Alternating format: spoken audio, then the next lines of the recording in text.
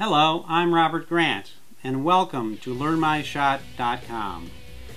Today we're going to show you how to set up a custom white balance using your digital SLR camera.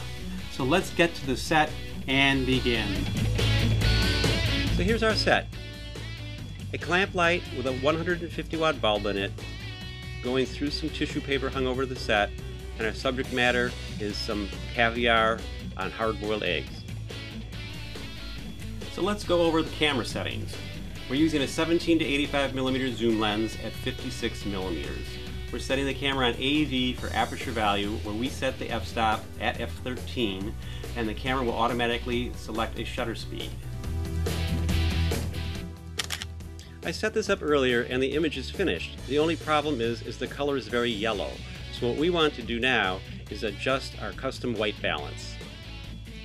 First we need to push the white balance button to bring up the screen so we can select the custom white balance mode. Your camera may be slightly different, so check your instruction manual. Now we've got the white balance mode selected, so let's move on. The next step is to shoot a white card. So I've got a white card here in a little stand. You need to have the card in focus, but it's so close to our still life, that's good. And your camera's set on manual focus. You need to simply shoot a frame and it records that white card as an image. If you want to be a little more professional, there's something called an 18% gray card. It's obviously not white, it's gray, and that's available at your camera store. Next, we need to turn the dial in the menu and select Custom White Balance. Then push the Set button. So the last thing we need to do now is to select the image and import the data.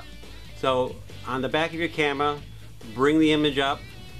Once you have the image of your white card, push Set, and all the data will be transformed and you'll have your brand new white balance.